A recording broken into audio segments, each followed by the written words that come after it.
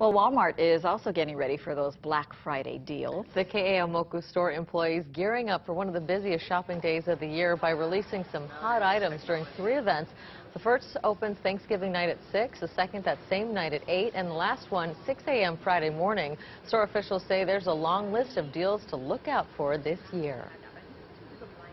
Frozen, definitely all lines of frozen toys and bedding and clothing. Also some electronics, hot electronics. We have our RCA tablet for $29 and tons of electronics as far as TVs, smart TVs, LED TVs. And this year you can actually reserve certain hot items by getting a wristband 2 hours before the actual event.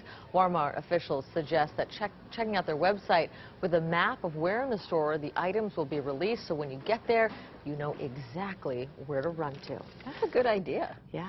Have a game plan.